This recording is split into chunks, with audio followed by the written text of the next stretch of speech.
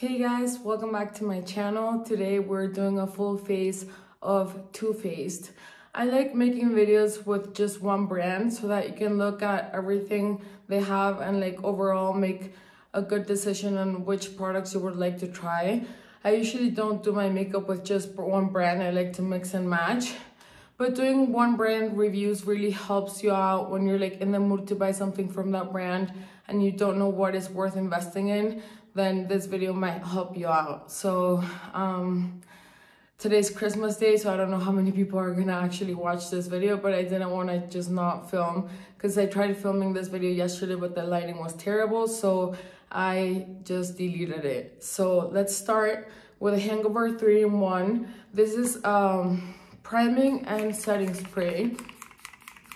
It doesn't have the best mist, but it's pretty good. It smells delicious. I wanted to show you guys the Hangover Wash the Day Away, and this is an amazing creamy cleanser. I love it. The thing is, like, it's very hard to get it out. That's the only issue that I see with this, but it's definitely a good what is it called, a good face wash if you're looking into a creamy texture and you don't mind like pushing it for a little bit extra. It's not that it doesn't come out, it's just like a little bit of extra work.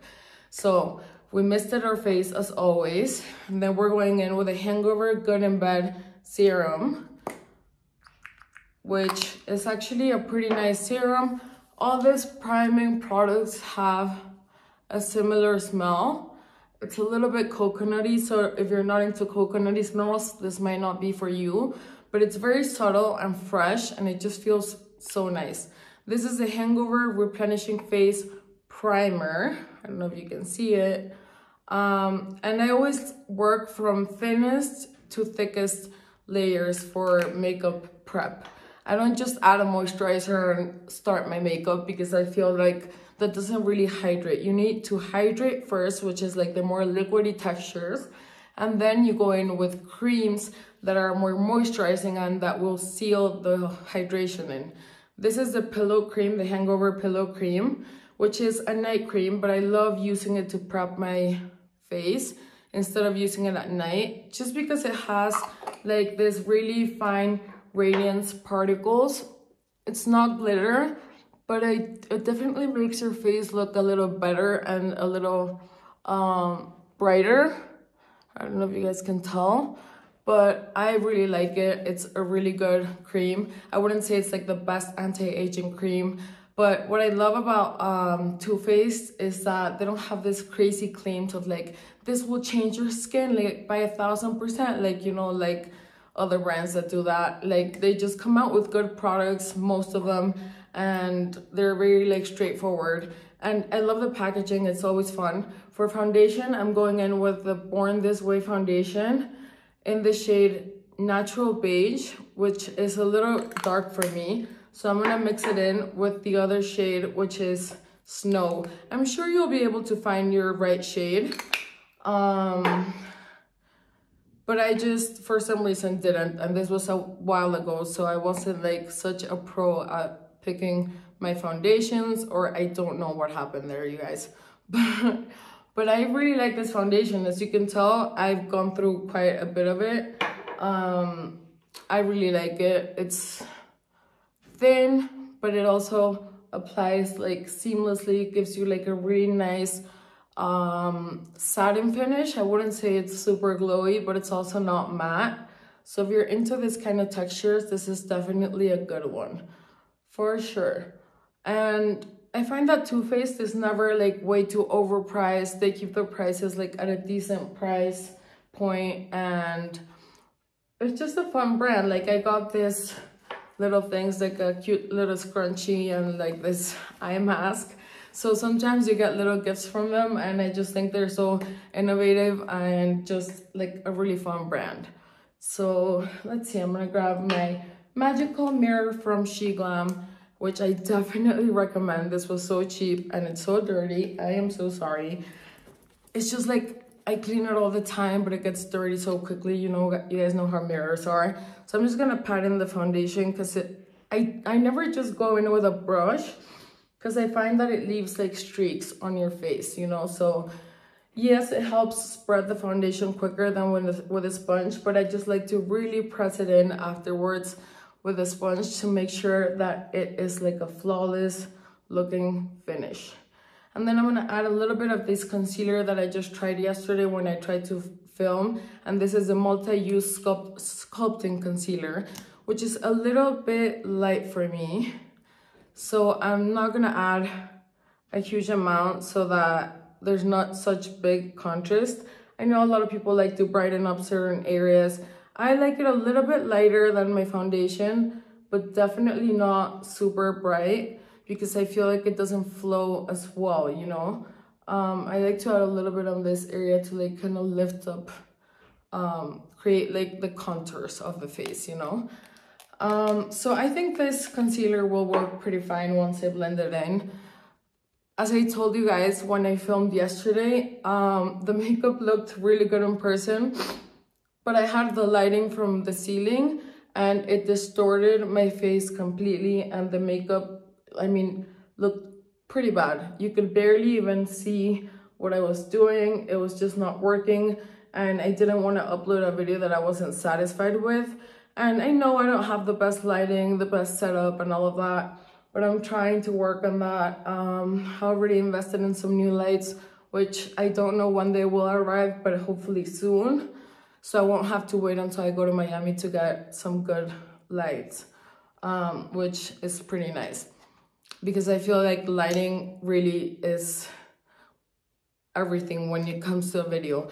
And I don't want to get like this super crazy brightening lighting that just, yes, it forgives a lot and it makes you look a lot better than you actually look like in real life, honestly. It just makes everything look like super smooth and super, it just looks very perfected. And I never want to show you guys like something that is not real. This is a Too Faced bronzing powder, which I've had for a while, but let's see. It's hard panned a little bit, so I'm not sure how easy it will be to apply. No, but it's definitely grabbing product for sure. So I'm just gonna tap it on the other side to get rid of like the excess and not go overboard with the other side. And instead of going like this, I like to tap it in so there's no stripe, and then go back to this side, tap it in, and always go up to the temples so that it gives you that lifted look, you know. The way that you apply your bronzer, I'm not contouring specifically, but this bronzer kind of works as both because it's a neutral shade, but it's also got a little bit of warmth. So this works as both so that I don't have to contour and bronze the skin. I'm gonna go in a little bit under my eyes just because I felt like the concealer was a little too light. And as always, I add a little bit to my eyes so that it has like a good foundation for the shadows to really blend beautifully into your face. Always go up to the hairline so it doesn't look like a mask.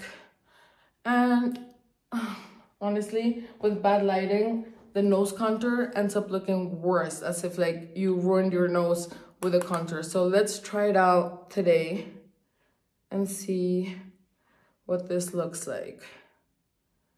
Always try to do your contour like with the lines quite close together. If you do them very separated, it will give you the opposite look of what you're looking for. Like if you see, like this actually looks like I want like way too on the sides and I didn't. So definitely always try to go pretty close in with your, sorry guys, my brain is fried, with your contour. I know some of you watched the video about my dad. I felt like I needed to, I'm gonna go in, sorry, with the Natural Face palette from Too Faced. This is a new palette for me and it feels so luxe. It's heavy, it's gorgeous. It has some nice bronzy shades and beautiful peachy, some like burgundy and some highlighters, some like different tones to do like a full face of all of this. And yeah, the video about my dad, I felt like I had to do it. I'm gonna go in with a Mario brush in F2 with the smaller one because it's a little bit lighter, not as, it won't apply as heavily.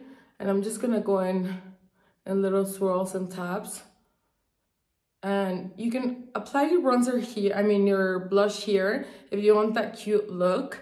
And you can pull it up more if you're almost to your eye, and like even down here, if you just want to look bronzy but with a lifted look. And I actually like just applying it like all over this area and even going up to my eye a little bit. I don't know if you can tell, this is a matter of taste, but to me it definitely feels like it gives me that healthy glow. And that's just the way that I like to apply my blush.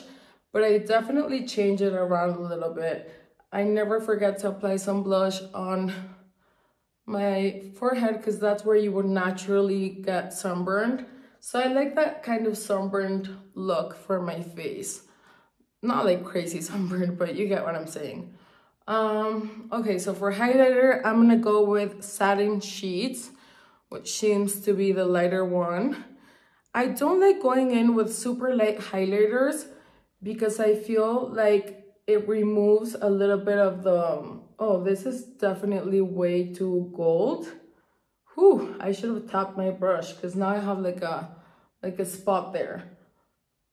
I guess that was my mistake, but this should be able to blend, you know, like, okay, with a harder brush, it's easier to blend, but definitely be cautious with this highlighter. I'm not sure if I love this shade, but maybe if I would have applied it with a lighter hand, it would have looked better. So yeah, I don't like applying very light highlighters unless I'm gonna add a little bit more blush at the top, because then you just have like this white stripe and the blush that's here to lift up your face goes away. Like it gives you the opposite effect of what you're looking for. So now I'm gonna tap my brush and see, like, it's just, this highlighter might be better used as like an eyeshadow. It's not giving me the vibes that I'm looking for. I definitely like the bronzers and the blushes, but I'm not so sure about this one. Look, it doesn't look as golden, but once you apply it to the cheeks, see how it just like stamps, and like it's very hard for me to get that stampy look because I'm like so used to like applying highlighter, and I rarely ever get that kind of like stampy look. But definitely be cautious with this highlighters, and maybe even use them for something else because it's way too golden. Way too golden for my taste. Some people really love golden shades, so I think makeup overall, it's a matter of taste, you know. And it's all like, it's all good to go. Like if you like super crazy highlighted skin, I like a lot of highlighter sometimes if I'm in the mood, but I like very thin textured highlighters that don't look glittery, but they just look like a sheen, like a sheer wash, like a sheer veil of not glitter, of shine. Yeah, so I'm gonna go in with this Major Love little palette. I tried it yesterday, and to be honest with you guys, I'm not sure how well all the shades perform because I didn't try all of them. They just look horrible yesterday on camera, so hopefully it will look better today. And let's see. For a small palette, I feel like it gives you a lot of like payoff when it comes to the shades, and you can just create so many looks with such a small palette because they're just so different, but they work well together. So let's see. I'm gonna start with a little bit of this Barbie pink and just tap it a little bit and go on my crease. I always try to extend my eyeshadows sometimes even like after my eyebrow ends, like really pulling it all the way here. Not all the shadows, but just maybe like the transition shade that you're starting with, because that creates more of like the cat eye look. And if you stop your shadow here, it will cut out your eye and make it look like it's smaller, for sure. Well, that's my experience at least. But as I've said, makeup is just a matter of taste. You guys, I was feeling quite down this morning because if you watched my video, you know my dad is gone. He passed away about 6 days ago, and it's been sad. It's been pretty sad. We were very, very close, like very close. Like I lived with him, so I was with him every single day. And you know, I'm 30 years old, but since he was sick, I never wanted to get out of the house.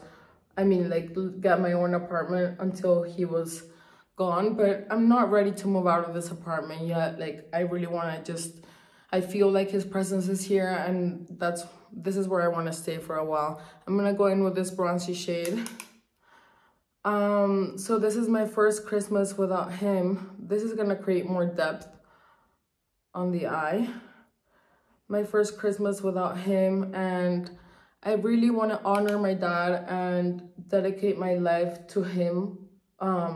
Not because he judges me, just dedicate my life to him as in like, make him proud. But like, I know what would make him proud would be for me to be really happy and not necessarily doing whatever he would want me to do. Just like being the best version of myself, you know, because now I feel like if I'm doing something wrong, I would feel guilty because I feel like he can watch me. Sorry guys, I'm gonna get an eyebrow pencil just because I already screwed up my eyebrows.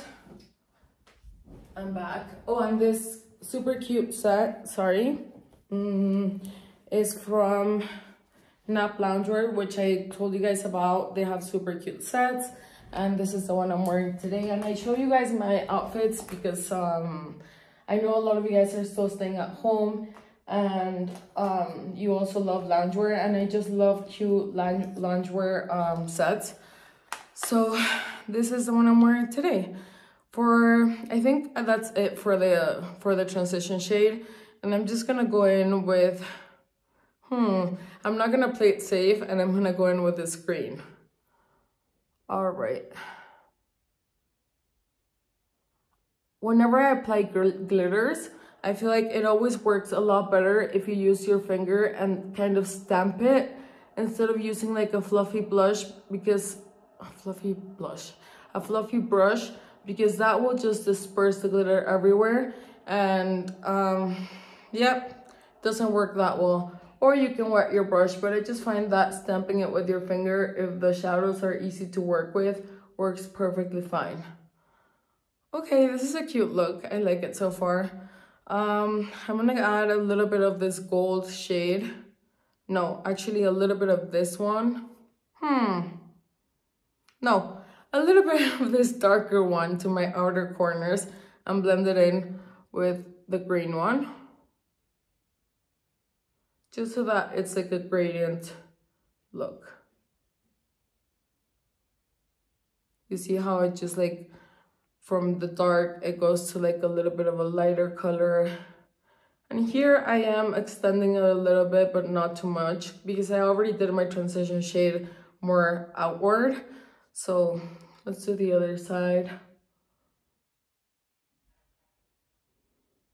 So yeah, you guys, how do you spend your Christmas? Like, do you guys spend it with family, with your partner? What do you like to do on Christmas? What are your traditions? I haven't gotten very many comments on any of my videos, to be honest. But I mean, I'm just starting, so I understand that. I'm gonna add the same brownie shade on my lower lid. And I understand that, but I would really love if you guys could open up a conversation with me so that I can connect with you guys. And I promise I'll be answering every single comment. I will be on top of that and answer everything. Like whenever I get a comment, I just get excited, because that means like the video kind of like touched someone, or they like the I don't know, I guess we all, like every YouTuber likes to get comments. And then, okay, not playing it safe again, I'm gonna go in with this dark gold. Just put it here and go a little bit under the eye. Yeah, I think it looks cute. I almost always highlight my inner corner unless I'm doing like a black liner, but I'm gonna be honest with you guys, I'm not very good with liners, so I will be practicing for you guys just so that I don't make a huge mess. I'm gonna darken up a little bit over here. So I would love to know about what you guys think, what kind of videos you guys would like to watch, what you're going through. Like, I want this channel to not only be about makeup and beauty, but also like sharing experiences in a safe place where no one's judging you. And if I find people being judgy or making mean comments, I will just block them, because I want everyone that's here to feel safe to like share whatever they're going through. And I don't want assholes on my YouTube channel. Just no. I really try to stick with people who are really loving and caring, and I've reduced my circle, like the people that I hang out with, a lot. Just because I'm more careful of who I decide to give my energy to. You know, like, I don't know how to explain it, but like, I'm more careful about who I hang out with, because at the end of the day, you become the kind of person, you become the person, the people, what am I saying? The people that you hang out with will definitely affect who you become, and that can be in a positive or in a negative way, you know? So definitely keeping my circle small, and that doesn't mean you shouldn't have friends or have very few friends, but I'm just like, I'd rather have a handful of good friends than have 100 kind of friends that are not really there when you need them. And I mean, I'm the kind of friend that if you need me for something like real, I'll be there. And that's how my sister is too. Like, we can get into little arguments, but we like always end up just like being okay a little bit after, like a few, like maybe, no, we barely argue, but we just have different personalities. She's a little more like of a perfectionist. But now that my dad passed away, I realized that people that I never expected to like be with me in the hard moments called me and texted me, and they've been asking how I'm doing, and it just feels really good, you guys. I could not find my Better Than Sex waterproof mascara. It's a good mascara. It does give you a lot of volume if you haven't tried it. But I feel like the brush is a little too fat for what I like. This is the Thrive mascara, and it has an amazing wand that really, really grabs onto the lashes, which I love, because I find that very fluffy brushes, and it's not like super spiky. I hate super spiky brushes that if you like by accident poke your eye, it feels like your eye is gonna bleed. This mascara is for sure one of my favorites, and I already ordered a replacement. I don't know if you guys can tell, but it looks natural, but just, I don't know, you guys, it's just great. And the good thing about tubing mascaras is that they will never flake. If you cry, it will come out in little tubes. But even if you cry, if you don't rub your eyes, it won't come off. So, or if you go in the pool, it will come out. But it holds really well when it comes to humidity, and just throughout the day. You will never find like flaky stuff under your eyes, which is great. But as you guys can see, it really makes your lashes look great, in my opinion, at least. I'm gonna add a little bit to the bottom lashes, which I usually never do, but I've kind of been into lately because I know Ali Glines adds it to her bottom lashes, and she always looks amazing. Her eye looks are always like top notch. They're always great. So yeah, I actually think the lower eye thing worked. And now I'm gonna use the Too Faced Lip Injection Liquid Lipstick. It's a plumping liquid lipstick, which, that's interesting because I'm not sure how a plumping liquid lipstick would work, as I always bought like glosses and stuff like that, but never like a liquid lipstick that would plump your lips. What am I doing? My hand is like a little shaky.